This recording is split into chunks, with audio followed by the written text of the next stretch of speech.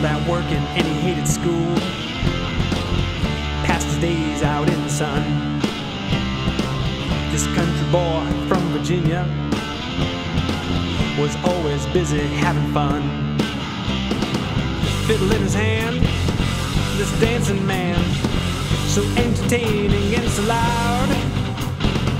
He practiced law and soon discovered a talent for talking to a crowd. Well, Patrick had something to say. He pushed his glasses high on his head. Didn't get right to his point. He spoke softly and slowly instead. A letter opened for a prop. Its impact couldn't be denied.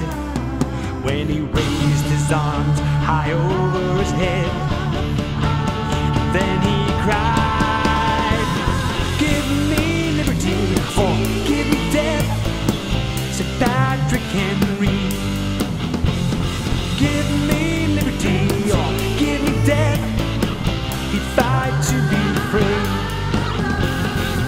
He was sick of being insulted, tired of begging to be heard, ashamed of sitting and doing nothing, and paying taxes so absurd. He refused to stand on his own land, being shown no respect. A war with England was the answer. He had much to protect. Patrick Henry had something to say. He slid his glasses up on his hair. March 23rd was the day, 75 was the year. In Richmond at the Church of St. John, in secrecy this meeting was held. The entranced Virginia crowd voted for war.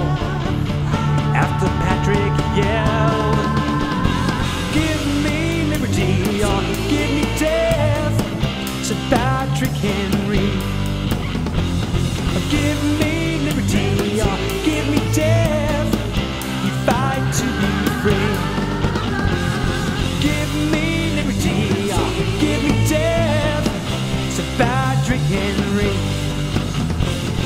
"Give me liberty or give me death," he fight